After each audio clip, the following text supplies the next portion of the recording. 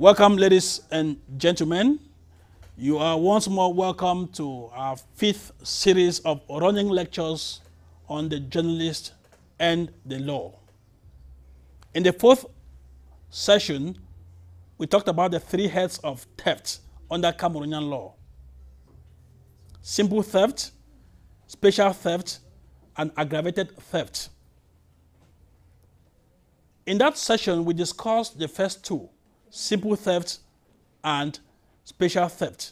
Today, we are going to round off with the 3rd category, that is aggravated theft. Aggravated theft is stealing by day or by night. That is just like simple theft, but aggravated by the presence of certain ingredients, certain circumstances. 1, by the use of force. When you steal, you use force. This force could be physical or it could be psychic. Physical force means you can push somebody, you can blow the person, or you can even just touch the person. That is enough to fulfill that requirement of force, physical force. When you do that and you steal, that is aggravated theft. There's also psychic force. That is threatening somebody or frightening the person. In other countries, that is called extortion or blackmail. But blackmail and extortion do not exist as such in our penal law. Blackmail and extortion are just a form of aggravated theft. So you steal by using force, that is an ingredient of aggravated theft. Number 2, bearing of weapons. You steal while bearing weapons. Weapons could be any instrument that could be used to inflict injury on somebody. It's not only an AK-47 or a pistol, even a knife, even a screwdriver. Whatever instrument that you could use to inflict injury on somebody, when you use that instrument during, when you are stealing from somebody, it is an aggravating circumstance. It becomes aggravated theft. Some people call it robbery in other countries.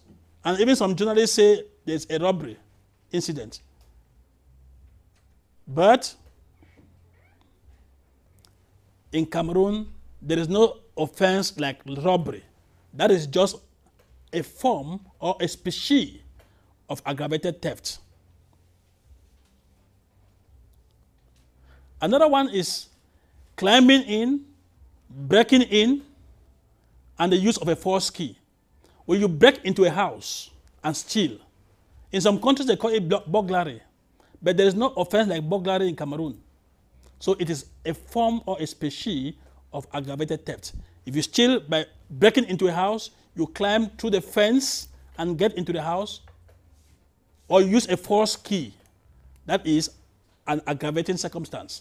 So it becomes aggravated theft. But let me explain a little bit about this false key. What is a false key? A false key is the imitation of the real key.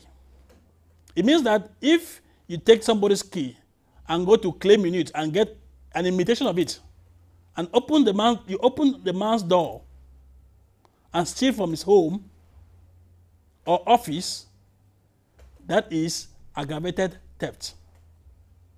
But you can use even the original key of the house. If you stole the key, the original key of the house, you steal somebody's key and you use the same key to open the man's house and steal from it, it becomes aggravated theft. False key also means that somebody can give you his key to go to his house and get something. Go to his house, open the parlor or the sitting room and collect something from there. But you go to his home, instead of doing what he asked you to do, you open other doors. Even though he gave you his key, that key becomes now a false key. It becomes an aggravating circumstance. The theft now becomes aggravated theft.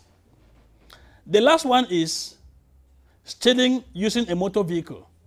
You take a motor vehicle to somebody's house to steal. When that happens, it becomes aggravated theft. What is a motor vehicle? A motor vehicle is one that is engine propelled. It means that if you use a bicycle it is not a motor vehicle. If you use a hand-pulled car, what they call a truck, it is not a motor vehicle. But if you use a motorbike, use a car to go to somebody's house to steal and carry the property away, that is the use of a motor vehicle. But take note, if you steal, if you go there without a car and you steal and you get into another car and get away and run away, it becomes not aggravated theft, but simple theft. The vehicle must be used in stealing, not to be used to escape.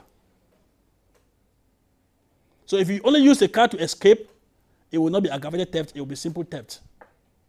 Even the force that I mentioned a while ago, the force must happen before. It must precede the stealing or substantially contemporaneous. That is around the same time as the stealing. That is when the force that you use becomes an aggravating circumstance. But if you use force after you have stolen and you are trying to escape and somebody tries to block your way and you hit the person, that will not be an aggravating circumstance. It will be simple theft, all the same.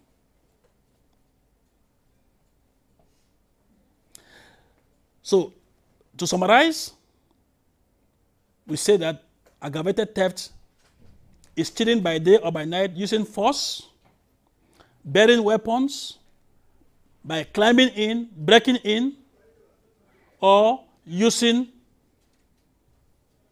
a false key, and also through the use of a motor vehicle. So take note, we don't have any offense called burglary in Cameroon. We don't have any offense called blackmail or extortion. We don't have any offense called robbery per se. These are just ingredients of aggravated theft. So what is the punishment for aggravated theft?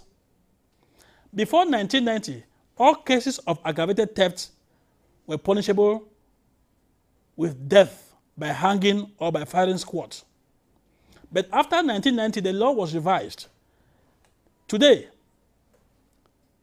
aggravated theft is punishable just the same way as simple theft and special theft, but the punishment is doubled. That is to say, if simple theft and special theft, the maximum is 10 years. For aggravated theft, the maximum is now 20 years by virtue of section 320, paragraph 2 of the penal code. But in the course of your act of you stealing and somebody dies, the aggravated theft will not just be doubled, the punishment will not just be doubled, but you will be sentenced to death by hanging or by firing squad.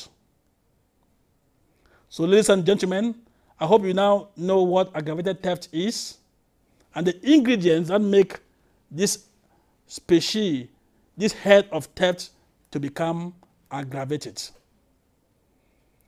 If you enjoyed what we are doing, let us know. Write to us. Send your messages, your worries, queries, or contributions to the email address that appears below the screen, and also to the telephone number that is on the screen right now. That number may also be used for your WhatsApp messages. Until we meet again next time, thank you very much for listening and watching. Goodbye.